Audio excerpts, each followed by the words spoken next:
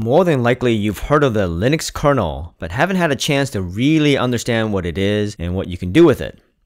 As a system administrator or forensic examiner, you will probably need to make changes to the Linux kernel to accomplish certain tasks. So in this video, we will be looking at how to make modifications to the kernel by adding and removing modules. The kernel is an integral part of the operating system because it controls the interaction to devices like the keyboard and monitor. It also controls access to disks and the network. The kernel sits between the applications that a user runs and the hardware of the system like the CPU, memory, and devices. The way that Linux system works is that it allows for additional kernel modules to be added or removed. Modules are, by their name, modular, and they can be loaded when needed or at boot time. Periodically, new functionality will need to be supported, like a new version of USB or Thunderbolt. From a forensics perspective, you may want to add new kernel modules that allow you to extract memory. The ability to add new modules without having to rebuild and reboot the system is very nice. Wow, it's very nice. And this is the basic idea for loadable kernel modules. The first command we're going to look at is the one that tells us what version of the kernel we are already using. We're going to use the uname command. And this returns with just the word Linux, which is not entirely helpful. So let's run the command again with a -a option that specifies that we want all the information as opposed to just the basic. From the output, we see that we are running the Linux kernel. Our network host name is demo server. The kernel release is 5.4.0. And then the version number, and we see that it's supporting symmetric multiprocessing. And then the date of the build. And this is followed by the machine name, the processor type, and the hardware platform, which in my case are all x86_64, as opposed to 32-bit ARM or 68K or SPARC.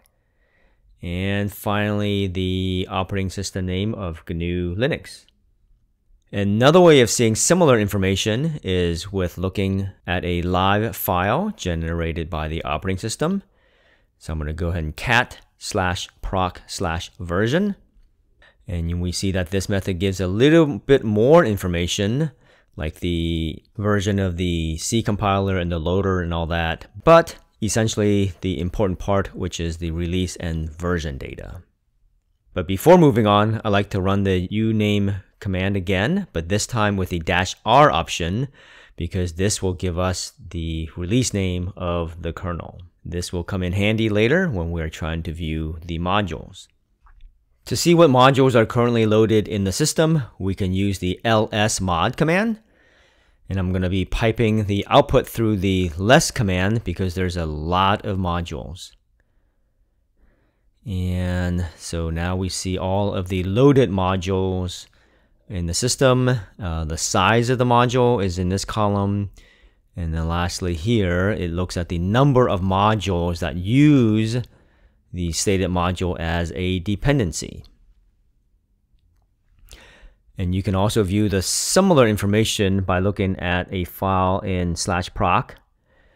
The output is not as nice and tidy, but it's essentially the same information. So we can do less /proc/modules.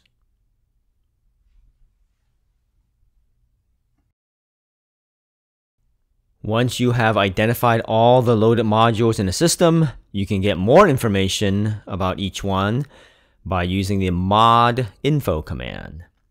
So if I type modinfo of IWL Wi-Fi, we can see here it gives the full file path for where the module is stored under /lib/modules. And then note the .ko extension for these module files because that's how they are named. And you will also see licensing and versioning information, and then the description and the author. And probably of most interest is the dependencies. In this example, we see that the CFG 802.11 must be in order for the IWL Wi-Fi module to function. All right, so let's take a look a little deeper into the /lib/modules folder. I'm going to go ahead and cd into /lib/modules and then do an ls. And we see here the subfolders, which are the different architecture. So from what we had done earlier with uname-r, we know that our architecture is the 5.4.0. And so I'm going to go ahead and cd into that folder and do an ls. And here we see more folders, and the good stuff is in the kernel folder. So let's cd in the kernel and do an ls again. And here you can see the split out of all of the other modules, from the networking to WireGuard to file systems and so forth. Let's say that for your system, you want to disable anyone from using Wi-Fi. So we're going to remove the module named IWLMVM. But before we remove the module, I will show you that Wi-Fi is currently working. So I'm going to go ahead and ping -c4 to linux.org. And we do get a response. So now I'm going to go ahead and use the rmmod command to unload the module from the system. So I'm going to type in sudo rmmod IWLMVM. And to confirm that the Wi-Fi is disabled, I'm going to go ahead and redo the ping command. And now we see that there is no response at all. So we confirm that the module for Wi-Fi has been removed. And while we're removing modules, I'm going to remove another Wi-Fi module for the next block. So I'm going to go ahead and do a lsmod and pipe that to grep IWL. And we see that we have another module called IWL Wi-Fi. So I'm going to go ahead and remove that one as well. Sudo rmmod IWL Wi-Fi. Now let's take a look at an example of adding a module. And to make sure that the modules are not already loaded, I'm going to run the lsmod command with grep of IWL to make sure none of those are loaded. And seeing that neither module is loaded, the command that we're going to use to add is insmod to insert a module, followed by the path of the .ko file. And since I don't have the location memorized for that .ko file, we're going to use the find command to help us. So I'm going to do find of .-name iwlwifi.ko. And so now we get this full path back of where the .ko file is located. And I'm going to go ahead and do sudo insmod backtick bang bang backtick. So here I'm using a shortcut to interpret the output from the previous command, which is what the bang bang stands for. And by putting those in between the backticks, the shell is substituting the output and putting it there in the command. And after the module is installed, I can check that it worked by doing the ping again. And here we see that we are able to ping linux.org. And then lastly, I'm going to run the lsmod pipe through grep of IWL, and we see that the modules are back loaded. Now that we covered insmod and rmmod, we will be looking at the modprobe command, which is a better and preferred method of loading and unloading modules. To load a module, you can just use modprobe along with the module name, and you don't need to specify the full path to the .ko file because modprobe automatically searches for modules in the standard location of /lib/modules. So I can go ahead and do sudo modprobe IWL Wi-Fi. And then I'm going to go ahead and redo the ping command again. And as you can see, the modules are reloaded and ping is back working. Another advantage to modprobe is that it will also load any dependencies to the module that you specified to load. But from when we ran insmod earlier, it appears that this functionality has also been implemented in insmod, because when I inserted the module for IWL Wi-Fi, it also loaded IWL MVM. And to remove a module, you can use modprobe with the -r for remove option. So I'm going to do sudo modprobe -r IWL Wi-Fi. Once again, Linux gives us no feedback. It just comes back with the command prompt. So I'm going to get my own feedback by rerunning the ping again. And now we show that we cannot ping linux.org. So the Wi-Fi module has been removed successfully. All right, so we can also tweak the kernel to adjust for certain behavior by using the sysctl command. And so to run it, we can just do sysctl-A for all the parameters, and then pipe that through less because there's going to be a lot of them. And so as we see, basically it lists out all of the options and settings for specific parts of the kernel. And they're categorized by whether they're networking or virtual machine related and so forth. And so to change a setting, we can use the -w option to sysctl to write out a new value. So let's look at changing the behavior of the network from the ping command. By default, the machine is going to respond to a ping, right? So if we do ping -c4 of localhost, we see that the machine is responding. We can modify this behavior to ignore pings by turning off any ICMP echoes.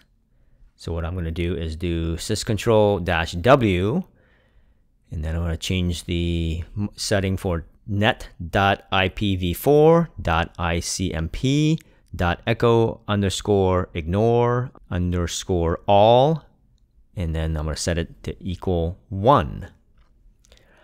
And so now that we have told our system to ignore ICMP echoes, we can rerun the ping command and see that our system no longer responds to pings. And so this change will take effect during runtime, but as soon as the system is rebooted, those settings are lost. And so to make the changes permanent, we can modify the file called sysctl.conf, or any files in the folder that's called /etc/sysctl.d. So from a temporary basis, I'm just going to go ahead and VI file called /temp/ipv6-icmp.conf.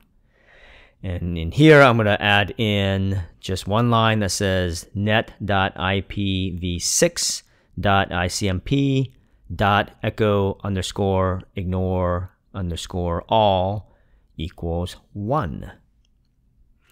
And so that is just a configuration file. We haven't loaded into the system yet. So let's go ahead and run the ping6 command to look at the behavior of our current machine for a ping on IPv6. So ping6-c1 localhost. We can see that the system responded.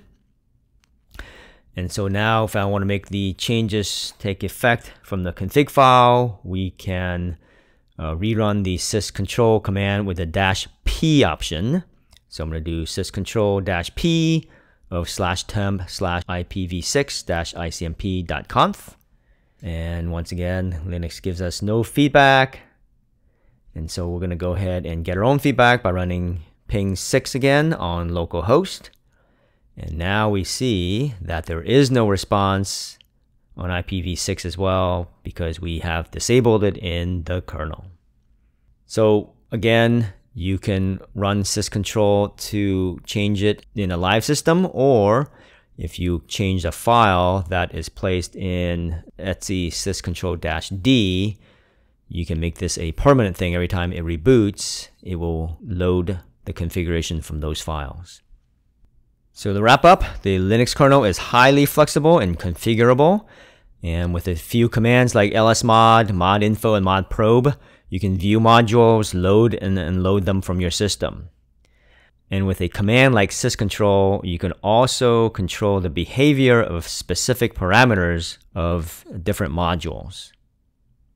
For more videos on the Linux command line, make sure you watch these videos here. Make sure you click on the blue monkey to subscribe. Thanks for your time and happy hunting.